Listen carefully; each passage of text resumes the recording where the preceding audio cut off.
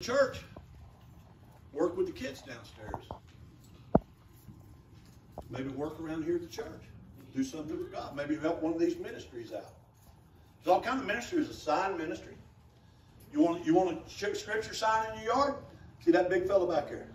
Free. Don't cost you a dime. They'll come in and replace it and put new scripture every so often. You'll get a new thing. Won't cost you nothing. Won't take a dime. You say, well, I want to help. Then help him. Don't give it to me because I don't want it. Amen. You say, well, I don't know. I don't know if I maybe, you know. Well, there's Hold Her Up Ministry. They go up there. You can help with that. If you say, well, I can't go, well, then you can help support him financially. Slip him a few bucks. It'll help him out down the road. There's CPR missions. There's another good ministry. They go around doing soul winning. You say, well, I don't know how to talk. Well, then help them get out there and talk. Support that. Yeah. Amen. I can't talk. Well, there you go. You got two talkers there. Help them.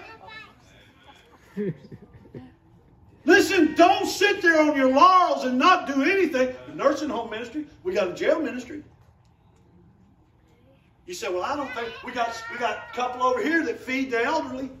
Go around once a week and get meals together and take them to elderly people and make sure they get a good meal. Yeah. Help them with that? Yeah. Listen, don't sit there, though. Be zealous to good works. Oh, but we'll go to Costco and Sam's. Ooh, I got to go up there and catch me a sale.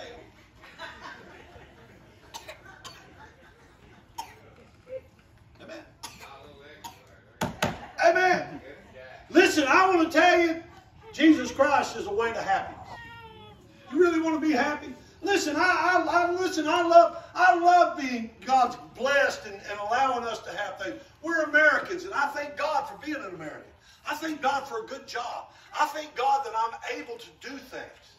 Those are blessings. I'm not denying those things. Listen, if you've got the ability to have and enjoy it, but make sure it stays in perspective.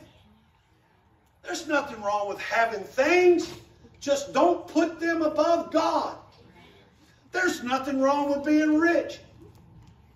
Rich is great. I ain't, but it's great. Why?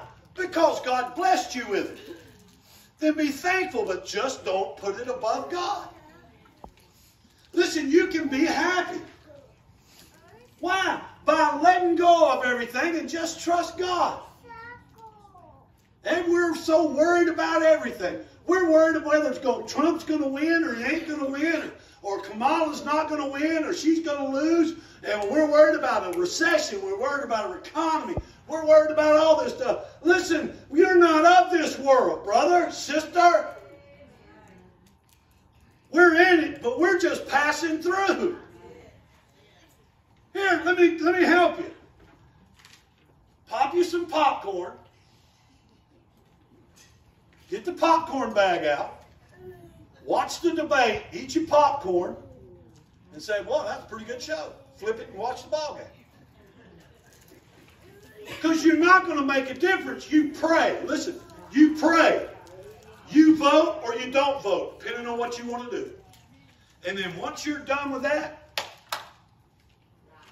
you're done. Listen, he is in office because God allowed him to be in office. Trump was in office because God allowed him to be in office. And if God allows him to be in office again, he will. And if not, she will.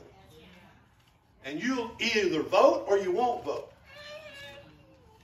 But you're done after that, friend. That's not going to depend on my happiness. Listen, when I get up in the morning, I don't look at the Dow Jones. I don't look at my 401k. Why? Because I'm not dependent on it. Either God's going to have it there or he ain't. If he ain't, amen. But I'm going to be happy. Why? Because I'm saved, I'm blood bought, and I'm going to heaven when I die. What about you? What are you putting your happiness in? You might want to check that.